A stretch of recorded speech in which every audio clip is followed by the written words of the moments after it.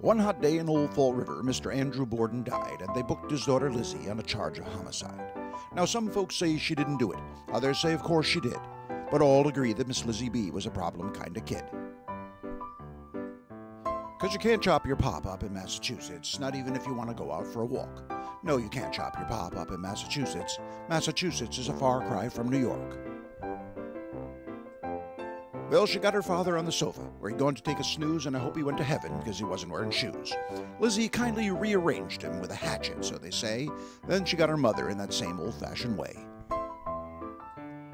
Well, you can't chop your mom up in Massachusetts, not even if you're tired of her cuisine. No, you can't chop your mom up in Massachusetts. You know that's almost sure to cause a scene.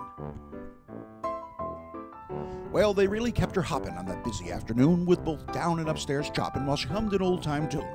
Yes, they really made her hustle, and when all was said and done, she removed her mother's bustle when she wasn't wearing one.